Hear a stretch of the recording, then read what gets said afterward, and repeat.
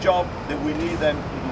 And this is being generation to generation. And very briefly en español, el preconcepto es que los migrantes vienen aquí y quieren estar aquí.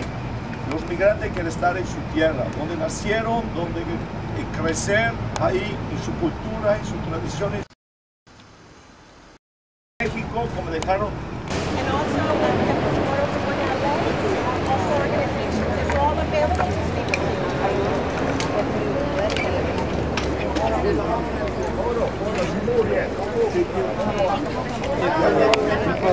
운동을 하는 사람 중에 한인 커뮤니티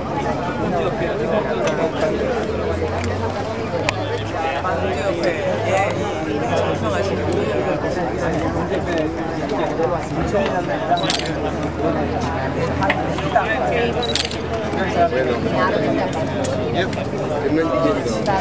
단순 기자 강화되고 이 앞으로 9월달부터 9월 14일부터 소셜 시큐리티 액트에서 매치가 되지 않는 하게 되는 상당히 서로 기자들뿐만 아니라 서로 기자들과 결론을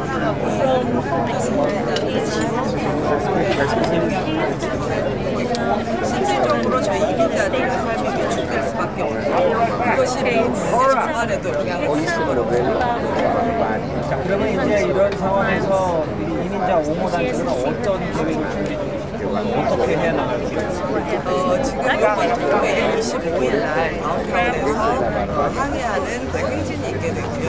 또 이번 일을 계기로 해서 서울 이민자들의 어떤 그 사회 문제에 대한 그런 일들에 대해서 저희가 항의하고 특히 그 국가라든지 어떤 개념에서도 앞서야만 되는 그런 가족의 가치를 파괴하는 이 시스템이 근본적으로 해결될 수 있도록 이민개혁을 힘차게 가열차게 요구할 예정입니다.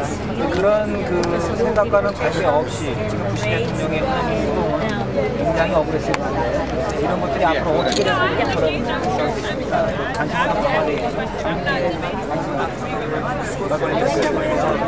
여러 가지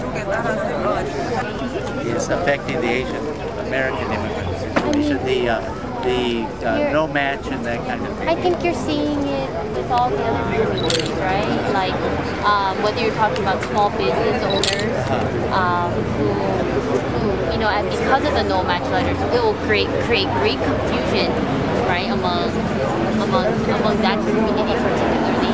You have a number of undocumented APA workers, and also, I think in 2006, as Social Security reported that there were 17.8 million inconsistencies in their database, right? And of that database, like 13 million were found to be U.S. citizens, and the other like 4.4 million were authorized individuals who work here, but not necessarily born here in the United States, right? So, you know, for like a real small example is if you're a woman, you got your name changed.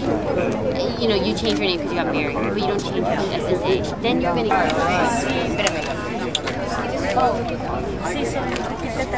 All right,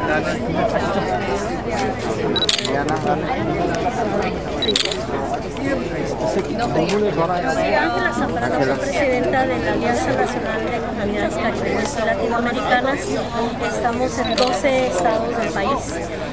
Y aquí en Los Ángeles, por el arresto y la deportación de Elvira Arellano, nos ha unido a las iglesias, a los sindicatos y a las organizaciones que luchan por los derechos de los inmigrantes. Somos más de 100 organizaciones que nos hemos unido, y eso va obviamente a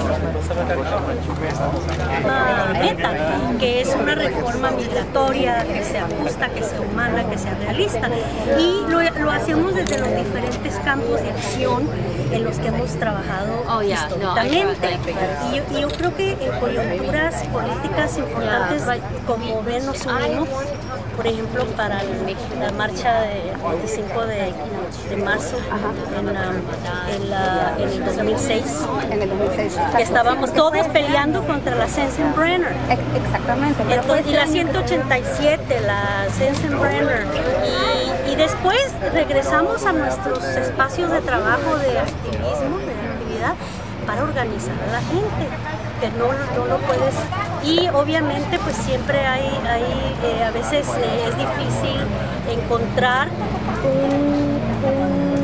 una demanda con un equipo.